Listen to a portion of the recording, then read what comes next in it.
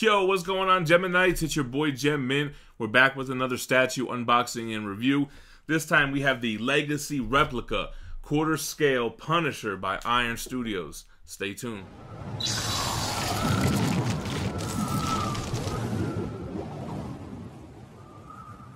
Alright guys, so not too big of a box here. I am a little nervous to open this up because there have been a couple of pieces that came out that had issues. Leaning issues, hands not fitting flush into the keyholes. So let's hope for the best and unbox this Punisher.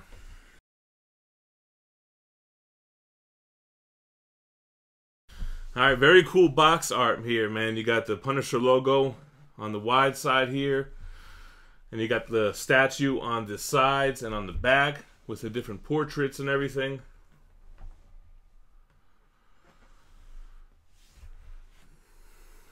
Looking good.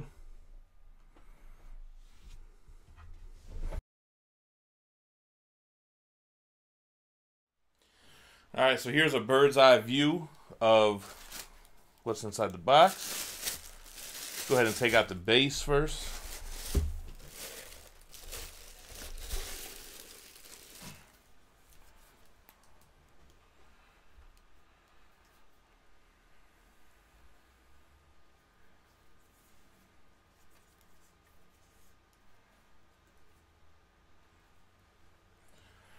Alright, not too shabby.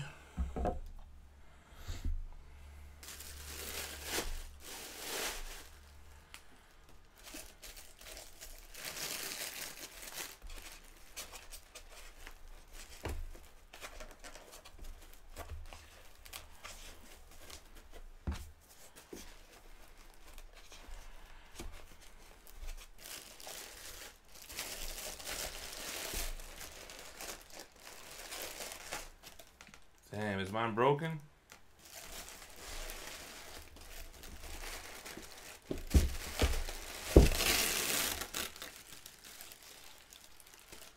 Yep, look at this. Broken piece. That's a shame.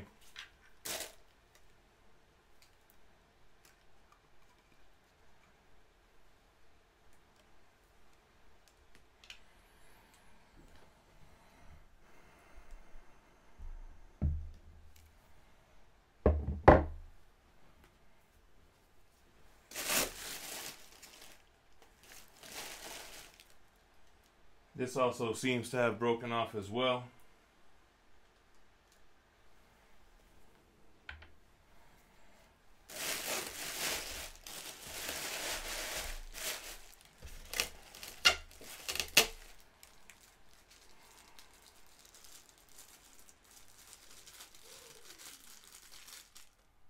So it's like the silencer.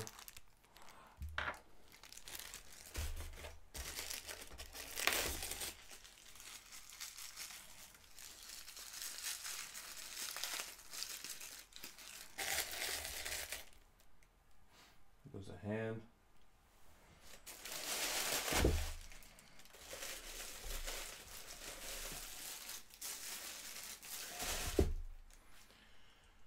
Here we have one of the head sculpts.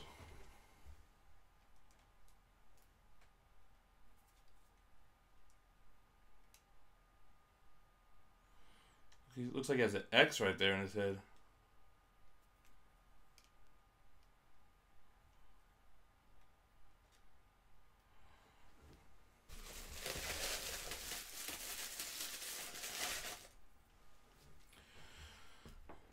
Here's the other head sculpt. They look all right.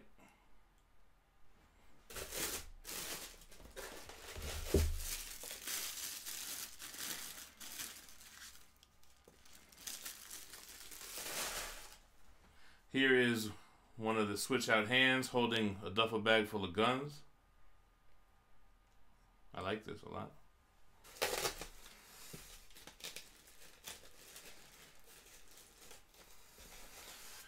Here we have his bandana and little pack of bullets.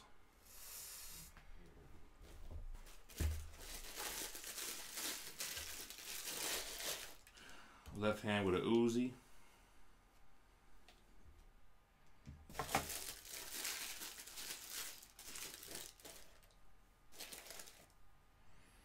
another switch out Uzi.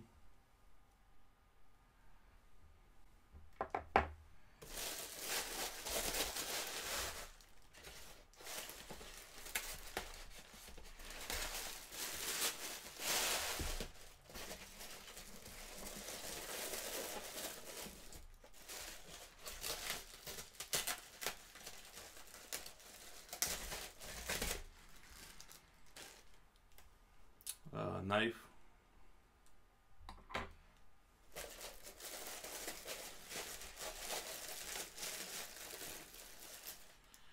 And you got your big boy rifle.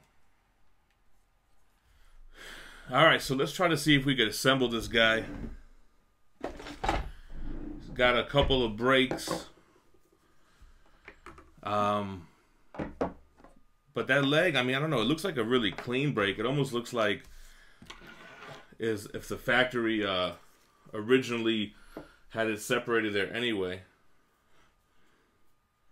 It's got some weird oil all up on it too.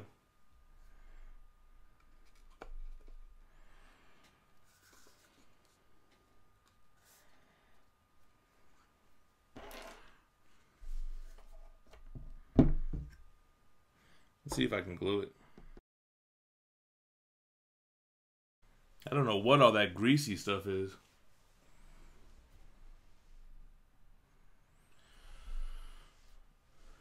All right, let's see. Let's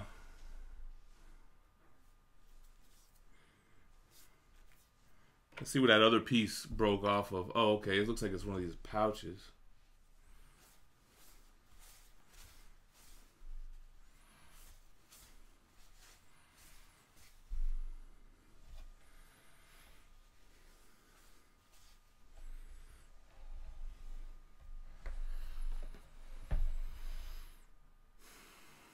Well, the funny part is he doesn't look like he's leaning.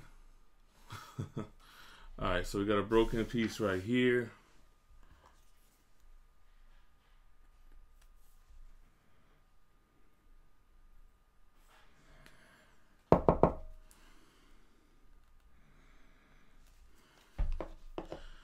I used to get pissed when these things would be broken, right?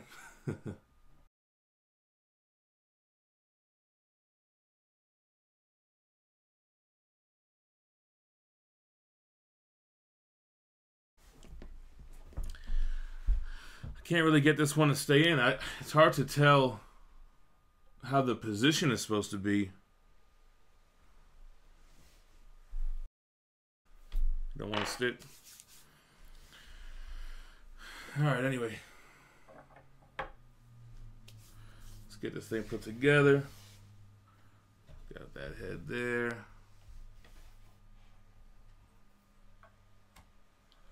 Got that hand.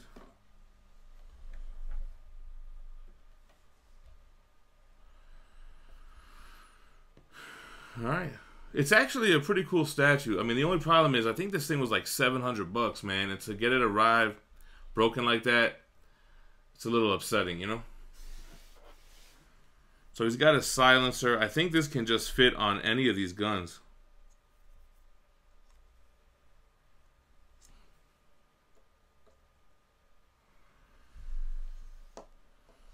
Let's put his knife on his leg.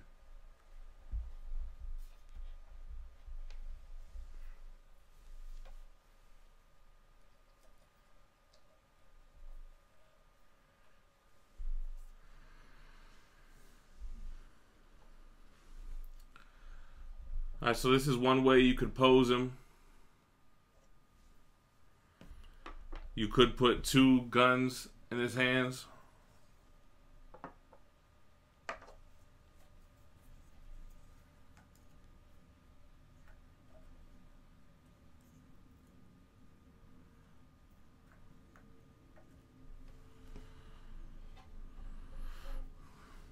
Which is pretty cool.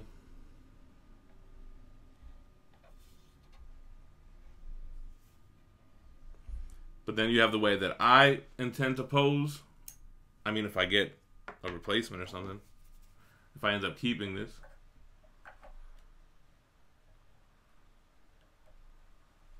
Duffel bag. And your big boy rifle.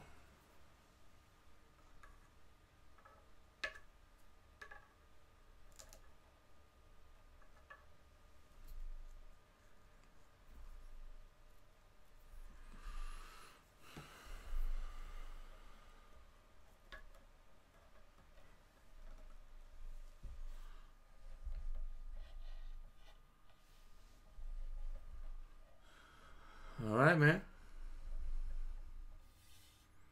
It is a cool piece, though, man. Very, very large. Punisher's got a big body to him. I like the different options on the switch outs.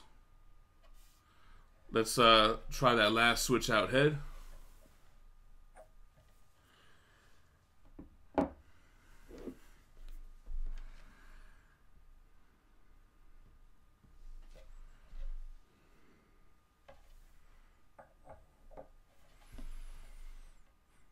I actually like this switch out a lot better than I thought I would by looking at pictures.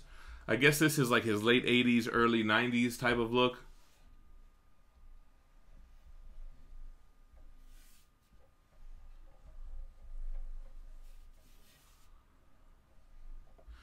Alright, before we get into the review, let's do a little backstory on Punisher. Usually during this part, I like to put up a little picture of the cover of the first appearance, but I thought I'd be petty today because we got two amazing Spider-Man 129s in the Gempire. This is the first appearance of Punisher. He debuted in February of 1974. We have mid to higher grade copy, 8.5 and a 9.4. Punisher was a guy chilling at the park with his family. His wife and kids got in the crossfire of a gang war, and his family got killed. So then he became a vigilante, swearing to hunt down and punish all of these criminals, mafia guys, gang guys. And he became a fan favorite anti-hero. Man, he must be one of the first anti-heroes, because you got like your Punishers, your Ghost Riders, your Venoms, your Deadpools, but he might be like the first one. There's a lot of hardcore Punisher fans out there, and he's definitely a cool character. He's an anti-hero in the sense that he kills bad guys, so he doesn't have that hang-up like a lot of heroes do. He was a Spider-Man antagonist, but then he became more of a Daredevil antagonist, similar to Kingpin.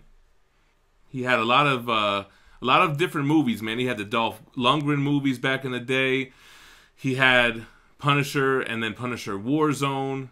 Then, of course, he debuted in the Daredevil Season 2 Netflix series, and then had his own Netflix series. And I think he was portrayed really well in Netflix. The movies I was not really a fan of, although there's a big following for that Warzone movie, which I believe was under the Marvel Knights movie imprint. It was a little bit more violent. All right, that's enough about Punisher. Let's go ahead and review the actual statue itself. All right, so trying to overlook the fact that it came in broken, I really do like this piece. I like how it looks. Starting with the base, you get this corner chunk of building, and it has a nice mix of concrete and brick.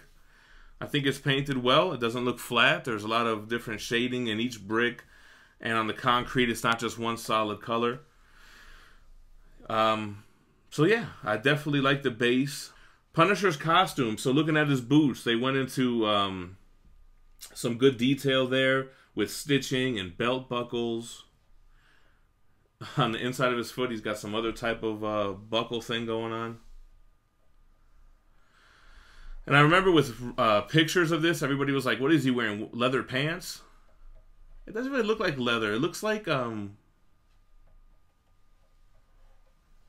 know. Looks like it could be denim. Maybe it is leather. Leather would be kind of weird. But again, you have some good stitching. He's got his pockets, stitching down the hem. It even looks like it's a little bit dirty on the cuffs.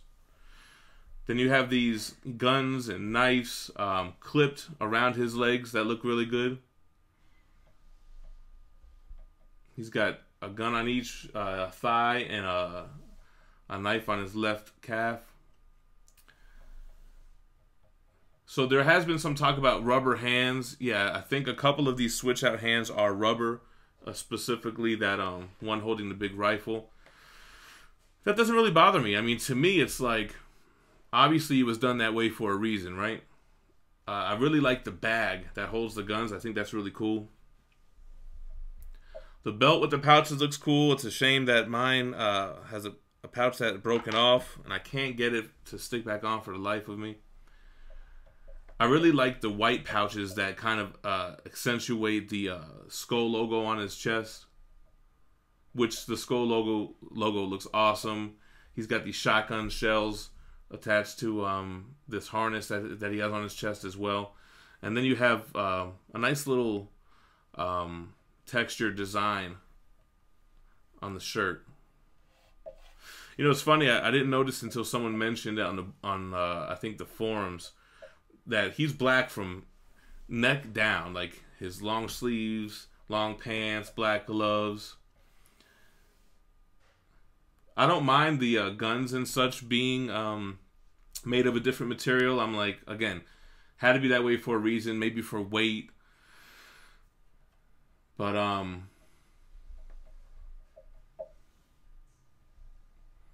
yeah, I think the portraits look good. I mean, I saw some complaints about them, but I think the eyes are good. They almost look like stickers.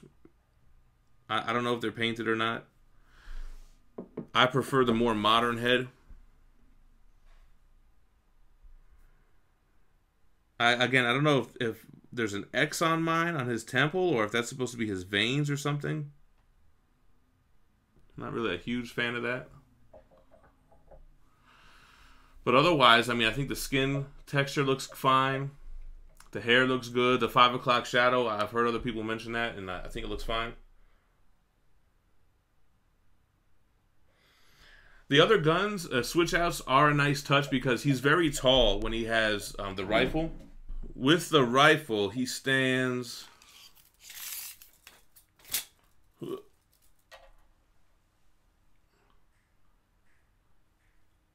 just shy of 28 inches.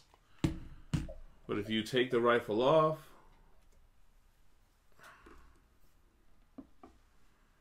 give him an Uzi, now his head is the tallest point.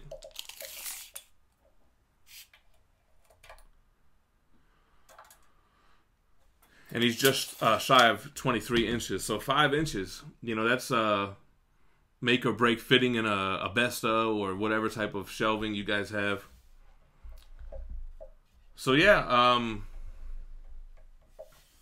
sucks about the breakage. You know, the thing is, I really wouldn't mind it, but it's kind of like I said, a very expensive piece. If I ever had to sell this for whatever reason, plus I can't really get this on. So I'll reach out to Sideshow and see what they want to do. I don't think I would take a partial refund, you know, and I don't think they would send an entire replacement body. So I might have to just send it back for a refund, or I don't know. We'll see how that works. Anyway, besides the breakage, what do you guys think about the quarter scale or legendary scale Punisher by Iron Studios, distributed through Sideshow? Drop me a like on the way out for my pain and suffering. Drop me a comment like I mentioned below. And make sure to subscribe to the channel for more daily content. We don't do statues every day, but we do them as often as we can. And we always have something going on. CGC spotlights, story reviews, collected edition hauls. So yeah, man. Make sure to check us out and hit the bell so you're notified every time a video comes out. Stay minty, y'all. Peace.